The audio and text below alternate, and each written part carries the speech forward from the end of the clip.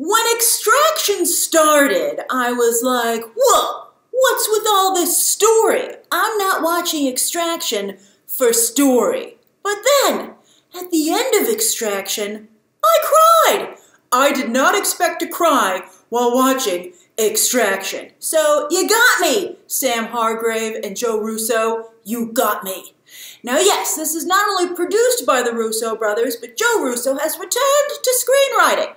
While Sam Hargrave, former Captain America stunt double, I feel like one of the reasons maybe he stopped being a stunt double, not only because he upgraded to stunt coordinator on a couple of Marvel movies, but he seems to really love this crazy beard that he has, and he obviously can't have that as Cap. It's a ZZ Top beard. I mean, it's impressive. But this is his directorial debut. Oh, very exciting. Very exciting. Also, fun fact, he has a small role in the movie as a member of Chris Hemsworth's team. I was like, oh wow, it's Sam Hargrave. Oh, that's awesome. And I have to say, as a director, I see a very bright future for Mr. Hargrave. Now, you might recall that when I reacted to the trailer for Extraction, I pondered if Hargrave could follow in the footsteps of David Leitch and Chad Stahelski, fellow stuntmen turned directors. They had a couple of stops in between. They actually have one of the most famous stunt houses in all of Hollywood, which I didn't even know about until recently. I think that's so cool. I love to see the stunt industry develop. Where's their Oscar category? If John Wick 3 couldn't get an Oscar category for stunts, I don't know. At least it got people to start the conversation again.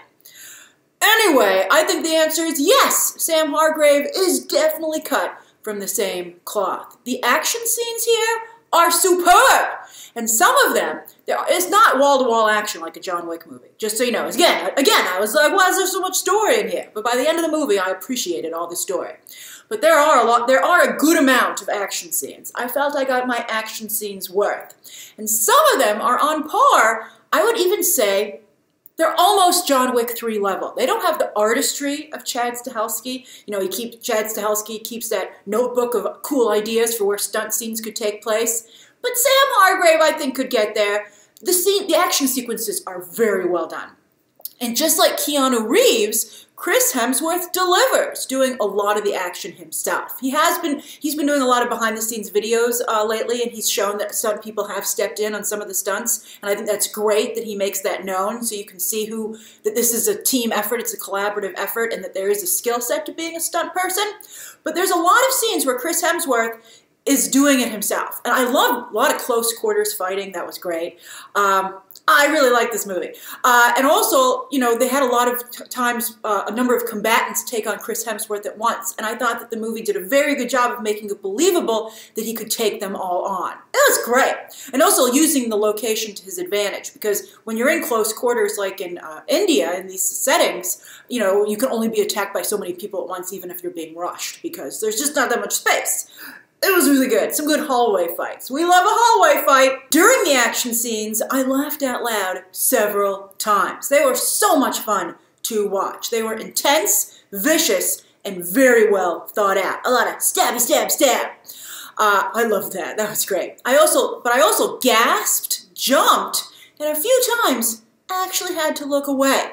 But overall, I do love to watch a professional work, and here, that's a professional mercenary. Chris Hemsworth's Tyler Rake is very good at his job, even when this shit hits the fan.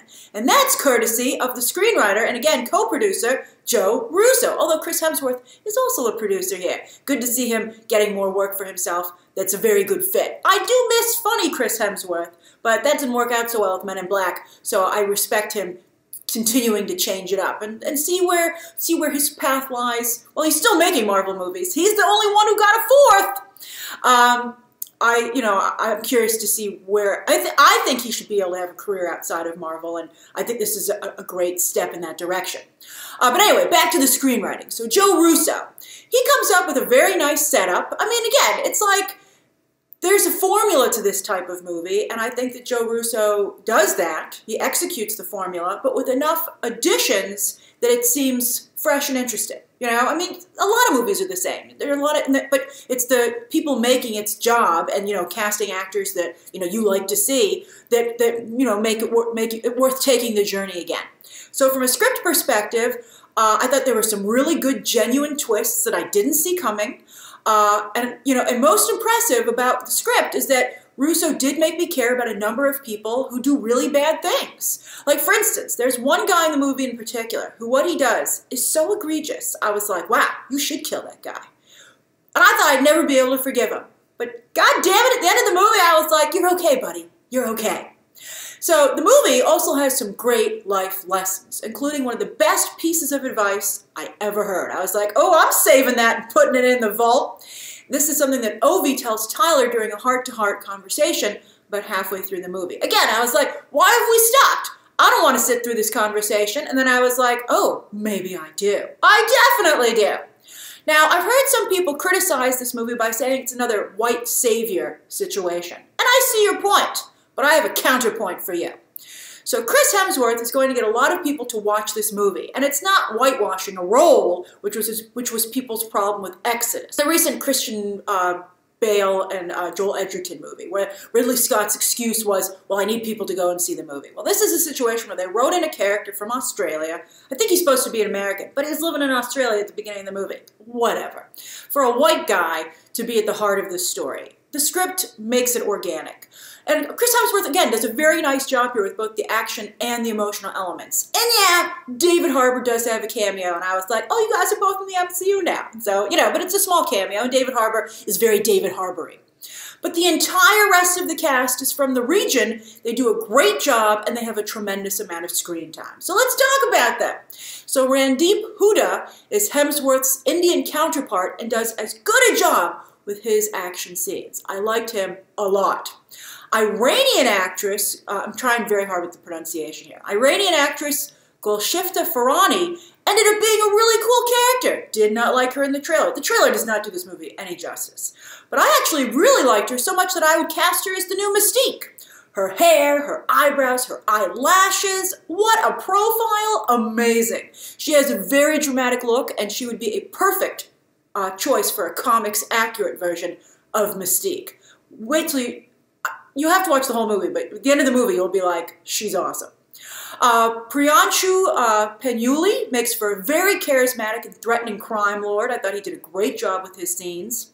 Relative newcomer, Rudhraksh Jaiswel, is actually a really great find. I didn't think he popped in the trailer. I was very critical of him in the trailer. But in the movie itself, I thought he was great. I thought he was very likable. He holds his own opposite Chris Hemsworth. And the script gives him, again, nice thanks to Joe Russo, his character has some really excellent moments. That Jaiswel delivers. Suraj Rikame also ended up making a very strong impression. I really liked setting the film in India. I thought that was great. And I feel that Hargrave does a very nice job using the location to make the film, again, as I said, stand apart from other films like this. Like the beginning of the movie, it's like wide-angle lens of the movie. But when your locations are that gorgeous, of course you want to show them off. I appreciated it. And I really like movies like this. This is definitely one of the better ones for sure. And again, I do feel that it has action scenes on par with John Wick. They aren't as artistic, they're not quite as clever, but, and as I said, it's not non-stop action, but Hargrave, I think, is well on his way. I think he's very good. I also want to give a shout out to the camera work. The camera work is very good. They've got tracking shots, long takes, you name it. There was one thing where they ran down an alley and then got into a truck and it was all long take. And I'm like, how'd you do that? It was very cool. And some scenes really felt like a video game, which I thought was done in a very effective way that plussed the movie. I thought that was great. And then Hargrave and Russo got me to cry too. What a visceral roller coaster. The movie, in fact, has stuck with me since I watched it last night. I keep thinking about it. It was cool. It was a really good movie. Now, finally, I would like to dedicate this review to someone who I think would have really enjoyed this movie, and that's BTT viewer Eddie. Now, tragically, a few weeks ago, Eddie had a massive heart attack, which destroyed his brain. And he was on life support. And because of the, you'll notice I'm saying was. Now, because of the current pandemic, only his immediate family was able to visit him in the hospital, be there when he was taken off of life support this week, and only they will be able to go to his funeral. Now, you might be wondering how I know all this. Well, I know this because Eddie's brother, Val, reached out to me. He wrote to me, his brother and his best friend, and he wrote to me because he wanted to do something to get his brother's memory out there. But again, because he's limited by the pandemic, he didn't have a lot of options. So he asked if I could dedicate a video to Eddie. And of course I can. Val and Eddie loved movies. Eddie got Val into my videos, which I am could not be more honored about. Eddie was Team DC, Val, Team Marvel. Eddie, a Slytherin, Val, a Gryffindor. Eddie, I'm totally with you on those two. We all love all of them. But of course, I lean towards DC and Slytherin. And Eddie's favorite Disney movie was Coco. And that film really showed the importance of people remembering who we've lost. And I can tell you, and I feel really good having spoken with Val, that it's clear that Eddie was very loved and continues to be very loved. So Eddie, this video is for you, and we will all remember you.